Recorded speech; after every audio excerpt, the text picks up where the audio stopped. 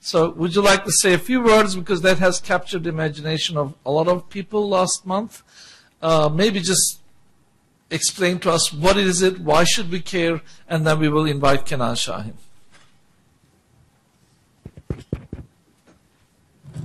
Sure. So gravitational waves are another prediction of the theory of general relativity. They happen when two bodies are swirling around one another. So you have to create a disturbance in the space-time in order for the gravitational waves to form. And then once they form, they propagate at the speed of light. So just like light propagates once it's formed, gravitational waves propagate. We knew about the existence of gravitational waves from other astronomical observations.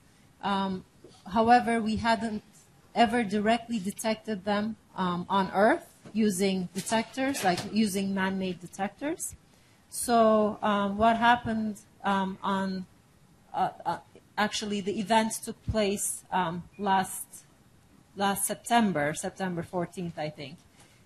The first detection of gravitational waves on an Earth-based observatory called LIGO, which is a laser interferometer gravitational wave observatory, an event was recorded that showed the coalescence of two black holes.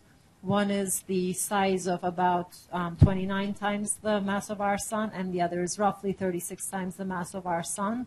And they were indeed circling around each other, and by losing gravitational waves, just like the theory predicted, they came closer and closer and eventually merged into one black hole. So it was a very exciting event, both because it's, again, a direct detection of an event that we had indirectly inferred before, and because now it opens a new window onto the universe. It's a new way of looking for sources from which we can't see light, but maybe we can just see their gravitational wave emission. So it's going to allow us to explore the universe in a whole new avenue. So it's very exciting from that point of view. Thank you. Let's thank all the speakers.